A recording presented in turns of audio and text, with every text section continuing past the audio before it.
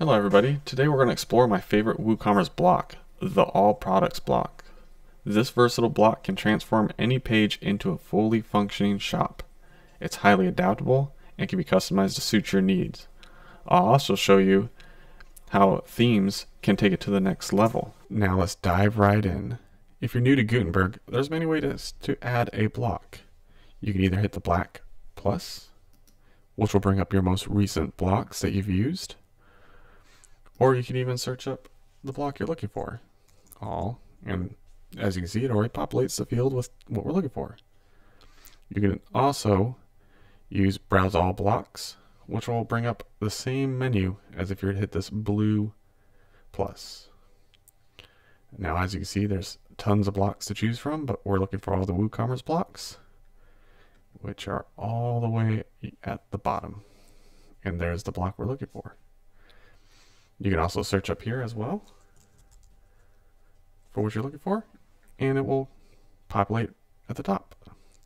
There's another way to add it if you just hit backslash all, and then you can just click on that.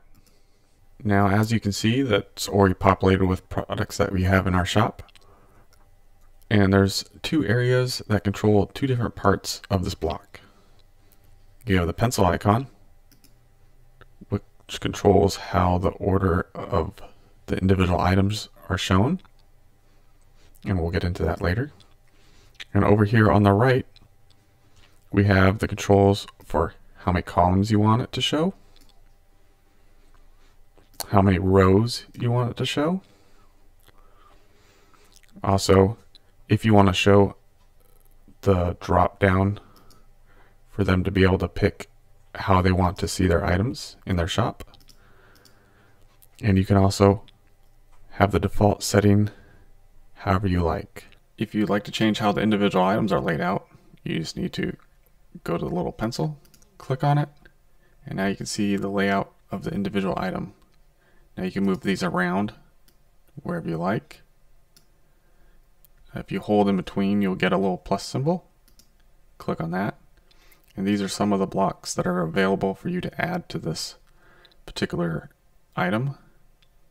You can hit Browse All, and it will give you all the items that are able to be dropped in.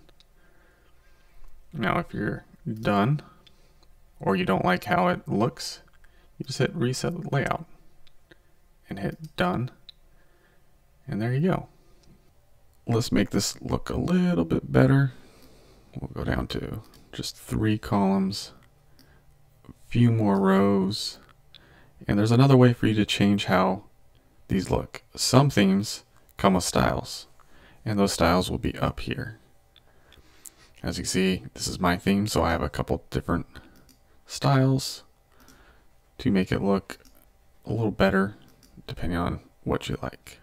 You can not only just change how things look, but you can also change how this is going to function. Press enter, and we're going to add the ability to filter by price. So type in price, filter by price, and now they can edit a range of prices. So if we look on the front end, you just click this laptop looking icon and preview. And now your customer can set a price range of what they're looking for. And it will automatically filter out anything that is not in that price range. It is a helpful tool for your customers and also makes your shop a little bit more functional. Now let's go ahead and close out that window. We'll get rid of this block. There are more filters that you can use for this block. Just enter /filter. These are all the filters that you can add, and you can play around with these, see which ones you would like to have on your store. You know, just give your customers as many options as you can, and you know, make it more functional. All right, hopefully you have a better understanding about the All Products block and can start building an awesome shop for your own website. Please leave a like, comment, and subscribe if you'd like to see more videos about WooCommerce and WordPress. Thanks for watching. Bye.